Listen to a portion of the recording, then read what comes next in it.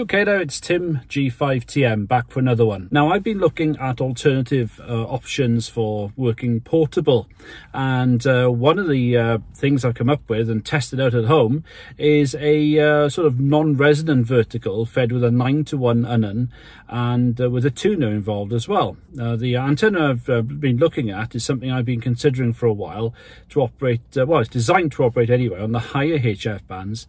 That's 20 through 10 meters. So I had certain aims for this antenna. Now the four main aims I had was for it to be quick to deploy. So I didn't want to be resting with lots of wires. So a quick to deploy, maximum 10 minutes to take up, 5 minutes to put down. Be able to use a lightweight 7-meter fiberglass pole, so I can carry the pole with me to be able to do that quite easily.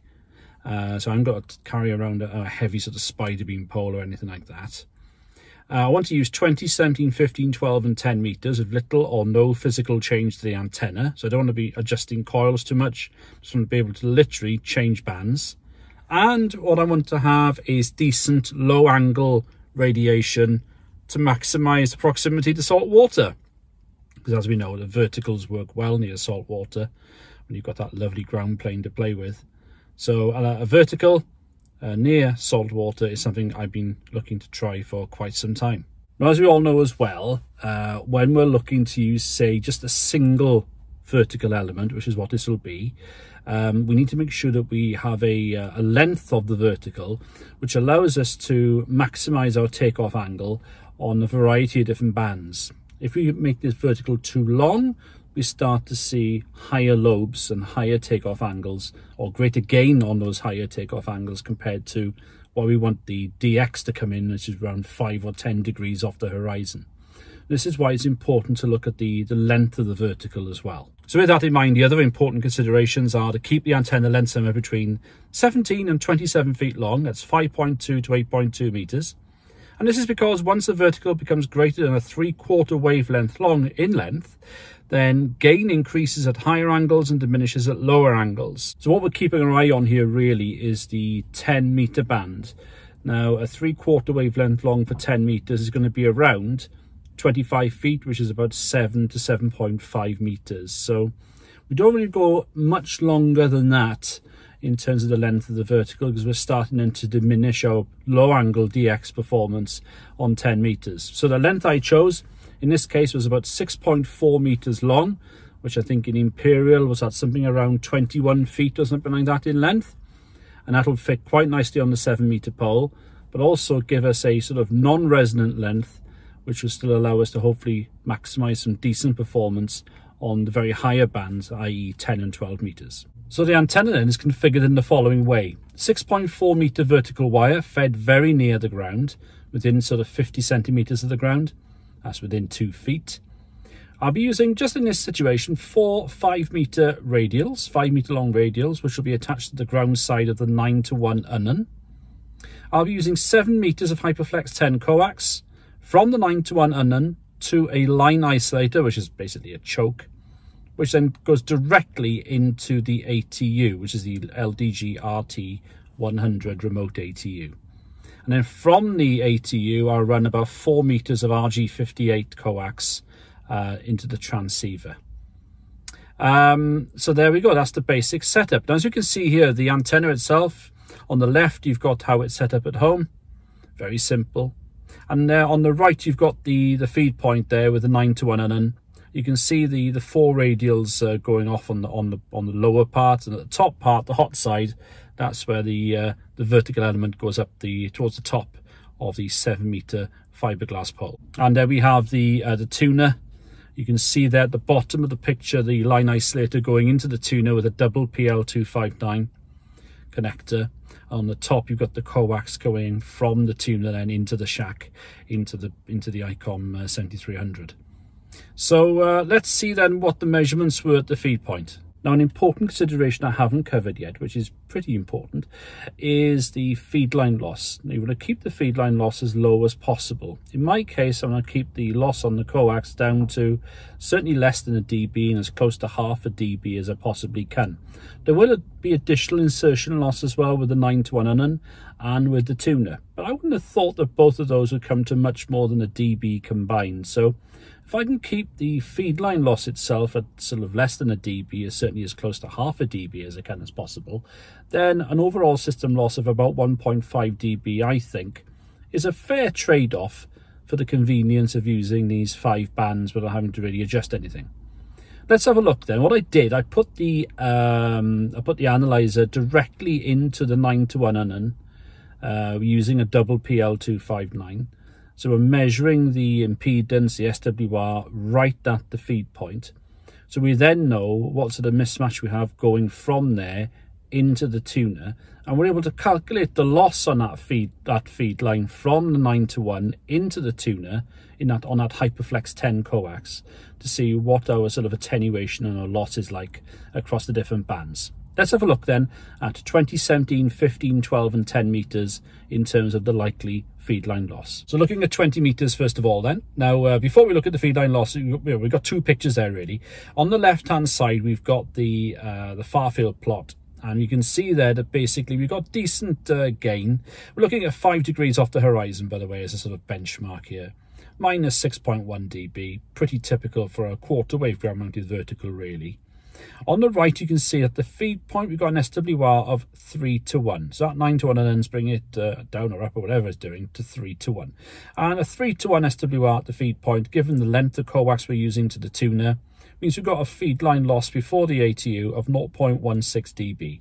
Very, very manageable. 17 meters is pretty similar. Again, on the left, you can see we've now got a slight increase in gain on that left-hand picture of minus 5.9 dB. Again, pretty much similar to a quarter wave ground mounted vertical. We've got SWR 4.3:1 with a slightly higher band, so the loss has gone up a little bit. Feed line loss 0.26 dB before the ATU, but again, very, very manageable. And moving on to 15 meters, and you can see on the left-hand side, we've got a slight increase in gain now. Minus 5.4 dB, but again, pretty typical of a ground-mounted quarter wave. Our SWR, a bit higher, just a shade under 7:1 at the feed point, but again, using a fairly chunky coax, not a big run, only 7 meters, of course, of Hyperflex 10 going into that tuner, means we're still keeping feed line losses at about 0.43 dB. So again, that's fairly acceptable. At 12 meters, we're seeing a little bit more gain, minus 4.2 dB. And on the right hand side, that's at 5 degrees off the horizon, of course. And on the right hand side, we've got a 7.3:1 SWR, feed line loss before the ATU, a fraction under half a dB. I'm happy with that. If we look at 10 meters, on that left hand side, we've got a very nice pattern developing there, akin to, I think, a 5/8 wave. This is 6.4 meters long, of course. That's basically 5/8 wave territory on 10 meters. So we've got minus 2.6 dB, and that's basically 3 dB better than the 20, 17 and 15 meters with this antenna. So that's pretty nice. The SWR is 7.8:1 right at the feed point. So we've now got a feed line loss of 0.56 dB. I'm okay with that. I'd like it to be maybe a fraction lower, but we're only talking, you know, we're talking a quarter of a dB here and there. So to be honest with you, 0.56 dB, half a dB, I'm okay with that. And good news, the antenna tunes pretty well. So we've got 20 meters using the ICOM 7300. We can see that when we then get the tuner to do its thing remotely, we've got a decent SWR, flat SWR across 20 meters.